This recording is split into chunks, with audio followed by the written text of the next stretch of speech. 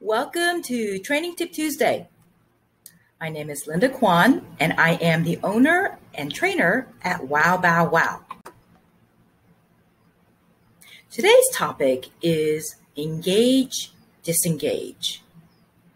Now, I love to give overreactive dogs the time to observe the things they worry about from a safe distance. I allow them time to choose to engage and then disengage from the triggers. I mark and reward when they disengage. Here's a video of my Danny and Jill being taunted by a squirrel. I focus mostly on Jill, the Chiweenie, because she is more overly reactive than Danny, but I reward both for disengaging. I teach my pet parents how to let their dog choose to disengage.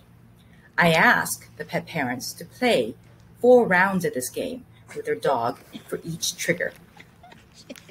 At about the 3rd and 4th round, they will notice that the amount of time that their dog focuses on the trigger shortens and their dog's body language becomes more relaxed.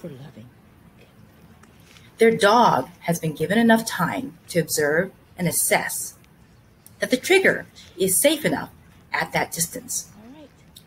This game may also help your dog build their confidence. Thank you for joining me for Training Tip Tuesday. I hope this was helpful.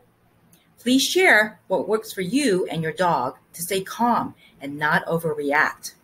Show us a video practicing with your dog. Hashtag it, Training Tip Tuesday. Until next Tuesday, happy training.